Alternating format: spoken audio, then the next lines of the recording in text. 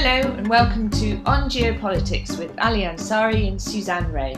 This podcast looks at geopolitical issues in the historical context, and today's focus is really on the historical. We're joined by two eminent historians, Professor Brendan Sims and Dr. Charlie Laderman. Brendan is Professor of the History of European and International Relations at the University of Cambridge and our very own Director of the Centre for Geopolitics. And Charlie is a Senior Lecturer at King's College London and a researcher at the Hoover Institute. Thank you, Suzanne. And today we are going to be talking about their new book, a new book which is just out, Hitler's American Gamble, which I have to say, having read over the past few days, is an absolutely fascinating read. And I wondered if either of you wanted to start off by telling us what the main thesis of the book is. Thanks, Ali and Suzanne. Great to be with you. In this book, what we're trying to do is look at what we consider to be the five most significant days of the 20th century, which is the period between Japan's attack on Pearl Harbour and Hitler's declaration of war on the United States. And that period previously has been seen as being one where the decision is basically made by Japan's attack on Pearl Harbour, that there's a sense of inevitability that as a result of that, the United States will come full-blown into the Second World War. And what we're trying to show in that book is what the American diplomat George Kennan called the excruciating uncertainty of that period, just how much was up in the air, that for those 5 days, there was such uncertainty and such a sense of people not really knowing around the world what would happen. So it's really a global history of those 5 days, the lead up to Hitler's gamble to declare war on the United States and how that transformed international history.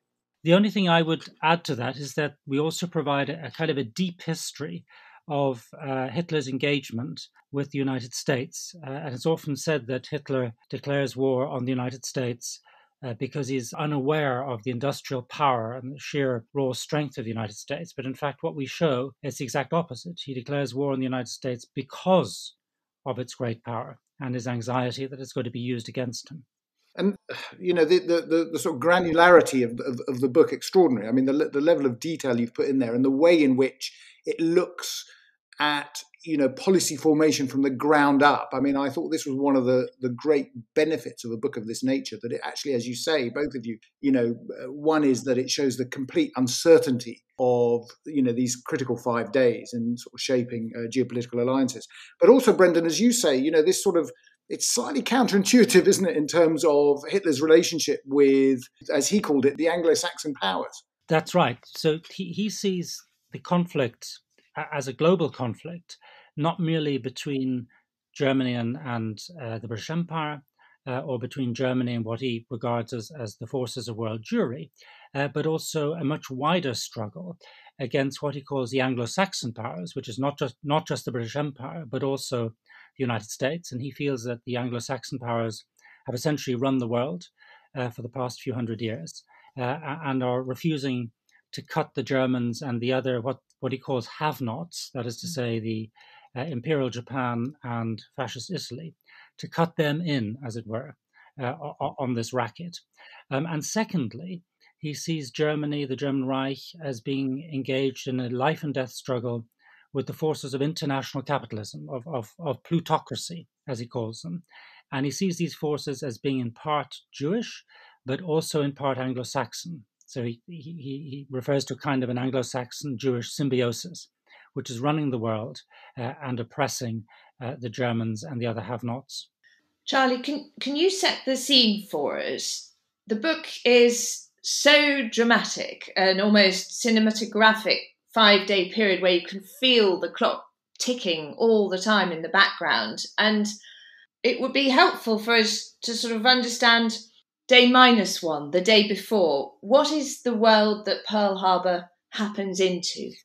And you're absolutely right. Timing is so critical to this book, and to try and recreate in real time what happens in order to be able to put yourself in the position of those actors at the time. And so we look at, as Brendan said, the background to this crisis, but then you come in on the world of December the 6th, how the world looks prior to Pearl Harbour, where for so many major players, things are so uncertain in the war. The war is really in the balance, particularly in Europe. And for Churchill, there's a great sense that even though he had been hoping ever since he'd come into power, and his whole strategy is based around the United States coming into the war to aid Britain, he is really uncertain about what will happen. Is it going to be the case the United States is going to come into the war as a full belligerent? Is it going to stay out? Is it going to come in Europe? Is it going to come in Asia? These are sort of the questions that are going through Churchill's mind and everyone's mind at that period. It's what the whole conflict now hinges upon. And what we see is that Churchill's great fear is that the United States will not come into the war, that Japan will attack the British Empire in Asia, and basically Britain will have this war on two fronts. The United States will still be out. And so that's really the background to what happens on the lead up to December the 7th, that Churchill's concerned from that perspective. Roosevelt is still uncertain about non-interventionists and isolationists in America, that they're going to keep the Americans out as well. So from the Anglo-American side, there is a real sense of uncertainty and of trepidation about what the future holds. These worries are also replicated on the Axis side. So Hitler, for instance, is deeply concerned about the very high level of support that's already been given by Roosevelt's America through the Lend-Lease program to the British Empire, but also to Stalin's Russia. And that's in and of itself could be enough in time to swing the balance. But he's also worried about the Japanese. He'd very much like the Japanese to come in to attack the British Empire, also to attack the Americans, to pin them down while he deals with the Russians. But he's worried that the Japanese, A, won't do that, and B, even if they do it, that they might go down to defeat. So he's resolved that he will support the Japanese if they attack. The Japanese, on the other hand, feel they can't trust the Germans. Yes, Hitler has promised to support them, but as many people say, and we quote these voices at some length in the book, many people within the imperial leadership in Japan say that actually Hitler is prejudiced against the Japanese, and that some kind of white alliance between the British Empire, the Americans, and the Germans is possible, shutting out the Japanese. So really, as we head into Pearl Harbor, nobody is really confident in the outcome, and nobody's really sure what's going to happen. And that's a fascinating theme that I think we're going to pull on a bit, that you can't rely on your allies. So not only no trust between adversaries, but even the alliances, which are not really proper alliances, or that's something we'll come into more. Sorry, Charlie. No, I was just going to say that is the major theme leading up. No one trusts anyone. It's an extremely complicated situation, and what we try to show is that December the 7th, 1941, does not resolve all of this uncertainty, and that's sort of the established narrative on this, that Pearl Harbor basically resolves all of those things that Brendan and I have talked about, and our purpose in the book is to say, actually, to a certain extent, things become, for some of the players, even more complicated. I mean, what you're basically saying is that, Hitler decided on effectively a preemptive strike of his own with the Americans. I mean, because he felt a conflict would come eventually, but had decided that now was the time to basically take the risk. That's a sort of one of the more, fascinating insights, because as you say, people tend to view it. And, I was very struck, for instance, about, Hitler's understanding of the United States and Britain going back really to the First World War. I mean, that was really quite striking. And he always sort of imagined the Americans coming in late in the day and delivering the knockout blow, in effect. So he wanted to get in there early. I thought that was, as you say, it is quite a gamble, but it's immensely understandable in terms of the internal logic that they might have had, I suppose. Do you think Hitler was surprised when the Japanese did it? Hitler was certainly surprised tactically. He didn't know when the attack was going to happen. And all the accounts we have, because he receives the message in the evening of the 7th of December in the Wolf's Lair at Rastenburg in eastern Prussia, which is his military headquarters. It's cut off really from the rest of the world. He's completely surprised. He gets a radio message. He then runs and tells everybody. All the accounts agree that he is genuinely astonished. But of course, he knew that the Japanese were planning an attack, and he had told the Japanese that he would support them. And in his mind, and here I completely agree with what Ali has said, in his mind, this is a preemptive strike against the United States, because the one thing he wants to avoid, and he refers to this on several occasions during this period, is a repeat of what happened in the First World War, which is when President Wilson was able to choose the moment to declare war. And he says, this time I'm going to preempt them. I'm going to declare war first. And there are people within the German system in the Foreign Office who are saying, well, why are we doing this? Wouldn't it be better to put Roosevelt in the quandary and force him to declare war? But Hitler's clear. He will preempt Roosevelt and he will deliver on his commitment to the Japanese. So at the same time, obviously the Americans and the British are also surprised for their own reasons in terms of failing to understand what the warning signs might have been. The way Churchill presents it afterwards, he knew exactly what was going to happen. But I think your research has shown that actually it didn't feel like that at the time sitting in London. And the first concern was that the US was going to turn all its attention to the Pacific, which is a bit reminiscent of what's happening now, actually.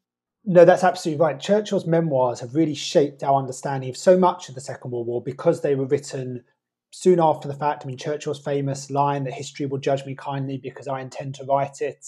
You see that in relation to this period as well, and how much his perspective, his sense that he went to bed after Pearl Harbor and slept the sleep of the saved and thankful because we had won after all. How much that just doesn't appear to be the case in those few days. I mean, certainly it's the case that most people who see him during those few days say he looks completely exhausted.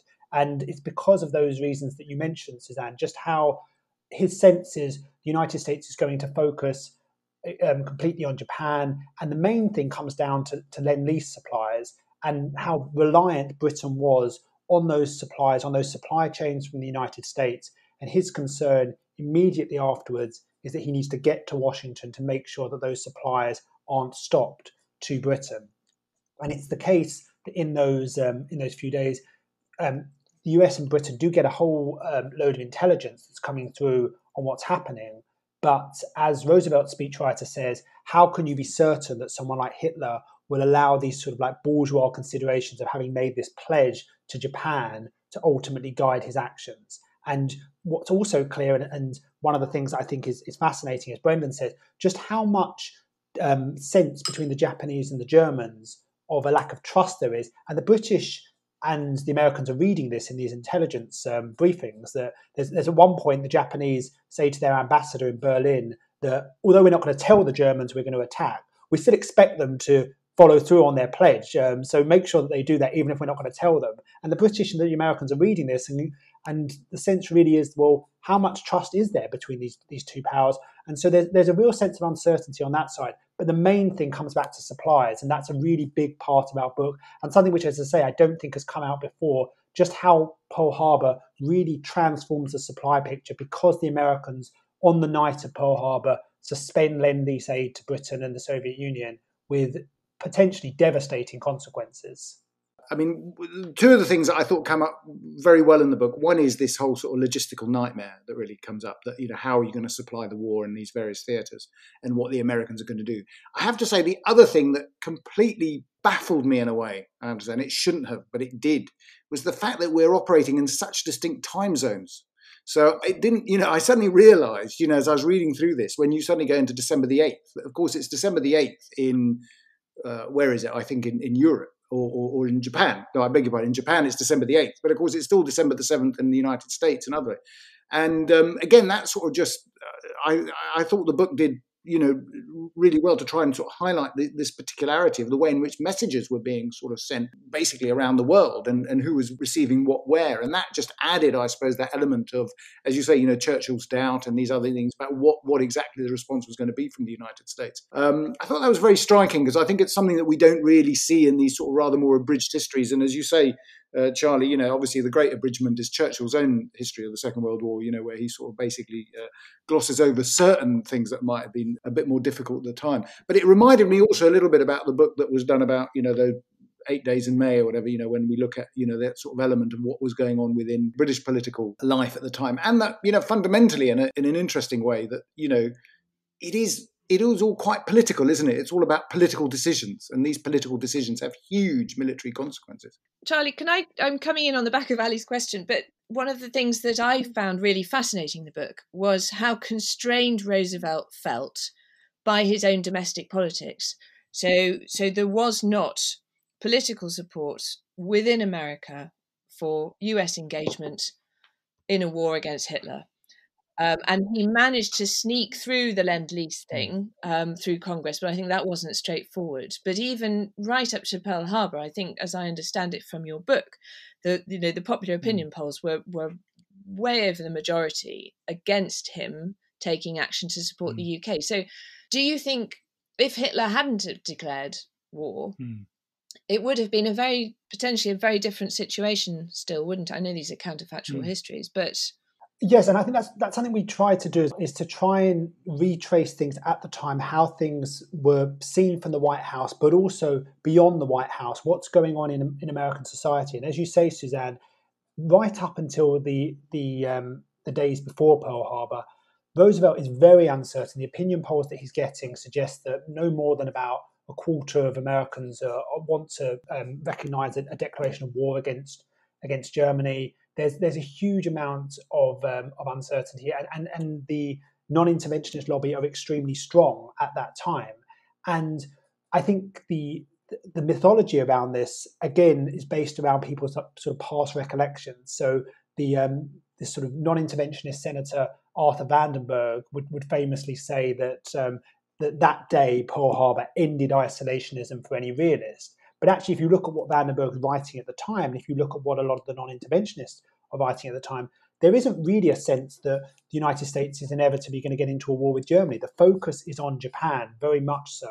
And across all of the America First Committee puts out a statement on the night of December 7th, supporting the war with Japan, but it's very clear that they don't extend that to Germany as well. And the internal deliberations within America First are, this doesn't change the situation with regard to Germany. The arguments against war with Germany are just the same. And actually, one of the things we try to show is Roosevelt is under a huge amount of political pressure because the sense is that the United States has been giving away and allowing much of its best materiel and most of its ships to be in the Atlantic. Has that left the United States exposed in the Pacific? And now the sense is from the non-interventionist crowd who sort of morph into becoming sort of Asia firsters, and their sense is we can't allow all of our material to continue to be going to the British and the Soviets. Our focus has to be on our own war and fighting against the country that's attacked us. So that sense of uncertainty is so critical, and I think has not really been brought out in many of the studies of the US reaction in the past. And this was part of the German calculations as well, and very clearly articulated not only by Hitler, but also in particular by Goebbels, also in news broadcasts, in newspaper articles, where in the days after Pearl Harbor, so before Hitler's declaration of war on the United States, they're crowing and saying, now look, Churchill is going to be deprived of this Lend-Lease material. And it's all not working out for him. So these concerns, which are being discussed at high political level in the United States and in Britain, are also being experienced, are also being understood on the Axis side of the ledger. And they see this as a great opportunity for them. I was really struck. I mean, one of the things that Brendan and I wrote was that, at one stage Hitler was trying to sort of persuade, Stalin to stick with him by offering him bits of India or something, and sort of let's all split up the British Empire and share it amongst us. That's right. That was at an earlier stage in the autumn of 1940, when this alliance that I've referred to against the Anglo-Saxons, against international capitalism, this alliance was not merely of the Axis powers, so Imperial Japan, Fascist Italy, and the German Reich, but there were also attempts to include the Soviet Union in it, because, of course, ever since August 1939, with the Hitler-Stalin Pact, the two had been closely linked and had been sending each other various forms of equipment and had collaborated to defeat Poland. And indeed, as you're suggesting, the Germans, Hitler had held out to Molotov on a visit to Berlin in November 1940, held out the possibility of gains at the expense of the British Empire in Central Asia. But Stalin is too canny. He's not going to go down this route until he's absolutely sure that the British Empire is done for. And by the way, similar offers are made to Franco, who's also too canny, or some might say too greedy, because the British really show in the course of 1940 that there's still a lot of fight in them. Not only the Battle of Britain, but also the destruction of the Vichy French fleet at Oran, and other actions. So while the appetite might be there with Stalin, there was also sufficient caution on his side not to do it. So can I just follow on from that? And because one of the key, I suppose, queries of the whole thesis, and particularly, and I think it came also from your previous book as well, is to what extent Hitler was driven really by this sort of anti-Bolshevik sentiment, and to what extent, obviously, it's the Anglo-Saxon powers. And so I suppose the question is, you're saying in August sort of 1940, he's still toying with the idea of offering Stalin things to keep him on board. And yet, within 6 months or 8 months, essentially, earlier than that, obviously, Barbarossa's been prepared. Let's say, for the sake of argument, and here, as Suzanne says, we're slightly heading into counterfactuals here, but it is, I suppose, one of these interesting aspects, because as Charlie was saying earlier, it's also this, nobody trusts anyone. If, for the sake of argument, Britain had been defeated in 1940, presumably Hitler would have still then turned eastwards. That would have still been one of his objectives, right? Or have I read that incorrectly? No, I think almost certainly. The final decision for Barbarossa, by the way, is in December 1940. So it's after these conversations with Molotov, and then, to a certain extent, our reaction to them. But we need to understand Hitler's decision to attack the Soviet Union in the context of his antagonism against the Anglo-Saxon powers. So even if he'd overrun Britain, he would still have had to deal with the United States and, of course, with the British Empire, because the British Empire would have carried on the fight from Canada, from South Africa, from India, and from Australia, and would simply then have waited for the United States to come in. And so the attack on the Soviet Union has always been conceived in terms of living space, of Lebensraum. So you need living space in order to balance the great empire of the United States and of the British Empire. And when you're at war with the British Empire, which of course has cut you off through the blockade from the resources of the globe, you also need the grain and the raw materials of the Soviet Union. So the entire strategic conception of Operation Barbarossa is primarily as a way of dealing with the Anglo-Saxon problem. That's not to say, of course, that Hitler is not also anti-Bolshevik or anti-Soviet, but the quest for living space is a quest to balance Anglo-America. So in the hierarchy of his concerns, worry about the British Empire and the United States and worry about international capitalism generally trumps worry about the Soviet Union and about the threat from Bolshevism. I'm going to move us on a bit to pull out some of the themes which come out of these sort of 5 days. And for me, one of the perennial themes of geopolitics actually is calculating or miscalculating on the basis of your understanding of what the adversary might do.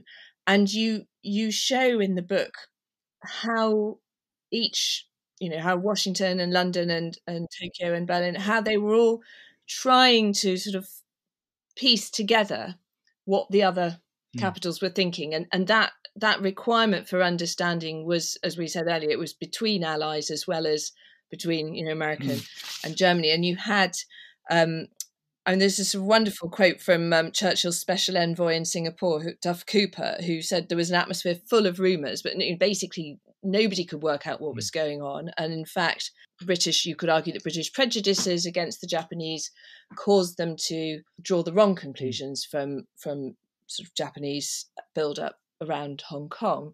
Who do you think of the four, should we say of the four, or do we include Russia? Which country had the best understanding, both of their allies and of their adversaries, and who got it most spectacularly wrong? Yeah, that's a great question, and it's one of the things that we try to do in the book in terms of grand strategy on the broadest possible scale, is to understand what's going on globally and to understand that strategically, but also what's going on domestically in terms of your public opinion and in terms of your bureaucracies. And that's something which, for the leaders, they've got to get all of those. They've got to try and understand all of those things. And that's sort of the complexity of things. I think, for my sense, I think Roosevelt, the way in which he handles these 5 days is extremely impressive, but at the same time is extremely precarious. So you see Roosevelt across these 5 days managing to keep, for the most part, quite calm in a very, very difficult situation. I mean, the sense is, I think we look back and the sense is, well, was Roosevelt's sense that America needed to come into the war vindicated? That might be the long view perspective. At the time, Roosevelt was under huge political pressure and huge, not just political pressure, but strategically, the US was in a really difficult situation. Its whole West Coast had suddenly become extremely precarious.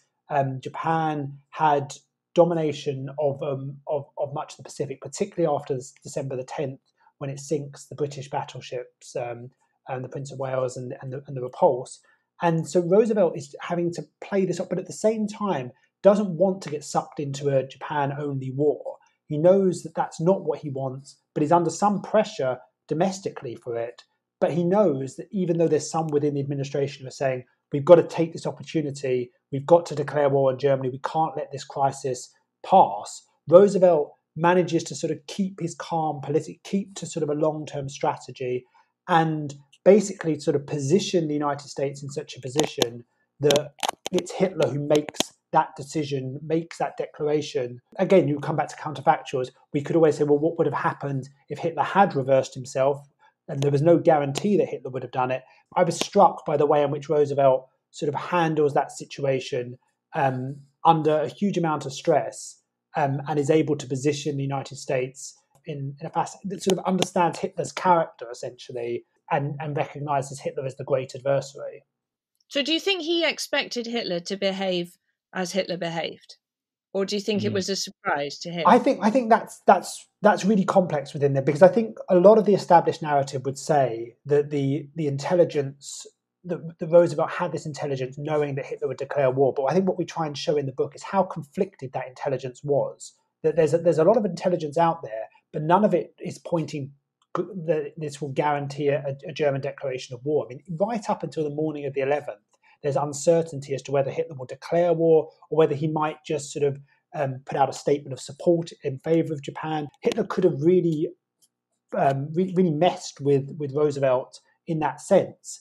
And so I think initially Roosevelt is really uncertain and doesn't know how Hitler will act. I think by the 9th or 10th, he's quite convinced that Hitler will declare war. But timing is also really critical, and that's something which we try and show throughout the book. If Hitler had held off for weeks, then that would have put the Allies in a really, really difficult position, particularly on the supply chain issue. And that is critical to the book, is the timing of this. So in hindsight, Roosevelt looks like the master of the situation. But as you say, Suzanne, things could have gone in a very different direction. So Hitler clearly misreads the situation in the same way that Roosevelt ultimately reads it correctly. But what we thought was so interesting about these 5 days is that Hitler gets one big thing right and a very big thing wrong. The thing he gets right in terms of understanding his enemy is that Roosevelt is implacably hostile. That is not paranoia on Hitler's side. Of course, Roosevelt has very good reasons, given Hitler's Jewish policies, his policies of aggression and so on, to have that view of Hitler. That's absolutely beyond dispute. But equally, Hitler's assessment of Roosevelt's enmity, which really goes back to his famous, his reaction to Roosevelt's famous quarantine speech in the autumn of 1937. So Hitler's assessment of that is correct. And the idea that Roosevelt is trying to bring the United States into the war against Hitler is also correct. What Hitler gets wrong is that he basically lets Roosevelt off the hook. So long as Hitler does not declare war, Roosevelt, because of what had happened during the First World War, because of the opposition from the isolationists, he is not really in a position, or he doesn't feel strong enough to declare war of his own accord. And so, as Charlie said, if Hitler had simply strung it out another few weeks or another few months, by the beginning of 1942, when you've got the fall of Hong Kong, you've got the impending fall of Singapore, and later quite soon of the Philippines, you're in a completely different situation where the Japanese are already rampant, not merely over Pearl Harbour, but actually territorially across much of the Far East. It would have been extraordinarily difficult for Roosevelt to persevere with the Germany First policy under those circumstances. And by declaring war on Roosevelt on the United States on the 11th of December, 1941, which is the moment at which our book, or the main narrative, essentially ends. Hitler then lets Roosevelt off the hook and then basically makes possible the narrative that we know, which is one that thinks that all of this was inevitable. That's one of the things which is sort of one of the subtleties of the book that we try to bring out. As Brendan says, and one of the things which we're not saying that the US and Germany were not necessarily going to be in tensions and in conflict with each other. We say that was inescapable, the conflict between the US and Germany. But timing is so critical within this, and it's just not clear and I think it's what the 5 days I think show is that if Hitler had avoided a declaration of war on December the 11th, then it's not clear when those hostilities would have occurred between the US and Germany. It's not clear that Roosevelt was moving inexorably towards a declaration of war. I think all of the evidence points towards the fact that he doesn't feel that the United States is in a position to preempt this, because he thinks that politically at home will look like him exploiting the crisis. And I think that's critical to the whole basis of the book, is that the decision taken at that time on December the 11th transforms the conflict, and it didn't have to happen that way. There was nothing inevitable about that decision other than in Hitler's own mind. I'm going to draw us to a close now, and that's a nice place for us to end. This is a tantalising small hors d'oeuvre for your book, which is a brilliant way to tell history, because it really brings it alive on that day by day, you sort of working through the thought processes of each of them. And that's kind of history which should help us look at everyday modern geopolitics in that way as well. Nothing is certain for the future, and every decision is taken not knowing what the future can be. I think there's the two things that certainly I drew from it was, one, as Charlie says, timing is of absolutely paramount importance. When you choose, to do things has such a bearing on the outcome. But also this idea that, people are making decisions based on very limited intelligence. So it's that which, again, I think hindsight gives us this impression that everything's working very smoothly. But actually, as I think you've shown really well in those 5 days, there's a great deal of anxiety going on as people are trying to work out what on earth is going on, and then what on earth we do about it, which I think has a very, pertinent lesson for us today. So thank you, gentlemen, very much for your time. Thank you, listener, for being with us. I hope you enjoyed it. Join us next time. But until then, goodbye from Ali and I.